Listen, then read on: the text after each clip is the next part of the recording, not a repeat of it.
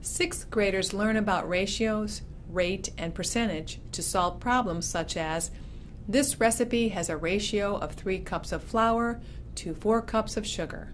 So what is the ratio of cups of flour to cups of sugar? And if it took the author 7 hours to write 4 pages of a book, then at that rate, how many pages could be written in 35 hours? Students also work with statistics and learn to ask questions which can be answered using statistics and displayed, such as, how old are the students in my school? And showing the results in a graphic.